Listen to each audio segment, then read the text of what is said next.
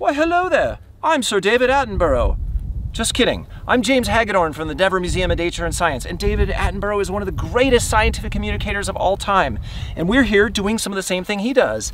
We're looking at rocks. In fact, this is a very nice rock. That's because geologists call this layered banded rock gneiss. It's got lots of layers that have been squished, representing minerals that have deformed and undergone a metamorphosis like a butterfly.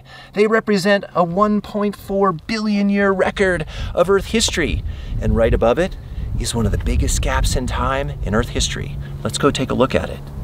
So here we are in the layered sedimentary rocks that were deposited as the ancient Rocky Mountains came up to the west from us and were broken down and the pieces cascaded down, forming the layers we see right here. I'm here with my field notebook and my rock hammer, sampling these rocks to take pieces to study the types of minerals, grains, and cements in here that came from those ancient mountains to figure out what was Colorado like 300 million years ago.